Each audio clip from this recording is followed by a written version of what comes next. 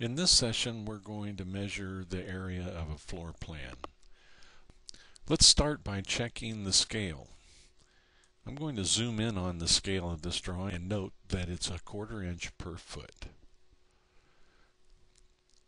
Now, let's bring up our measuring tool. Once the measuring tool has been activated, we can right-click on the screen and calibrate the drawing by changing the scale ratio.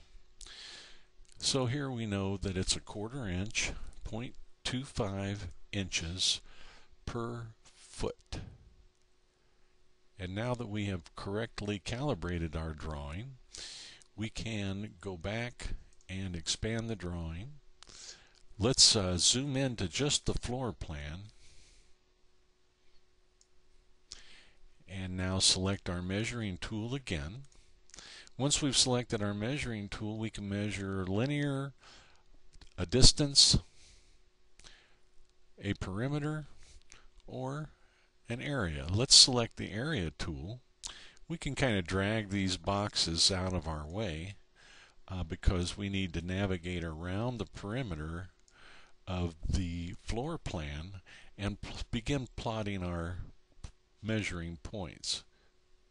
So here I'll just travel with my cursor around the drawing, around the floor plan, compensating for the insets and the offsets.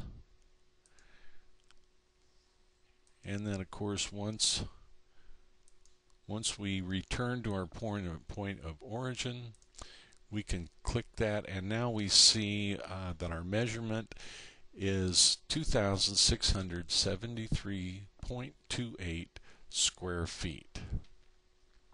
Some other things that we can do is highlight our measurement, do a right click,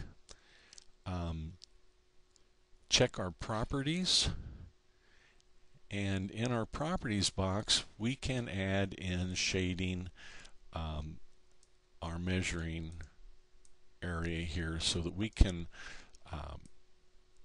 separate by shade color one measured area on a drawing from another.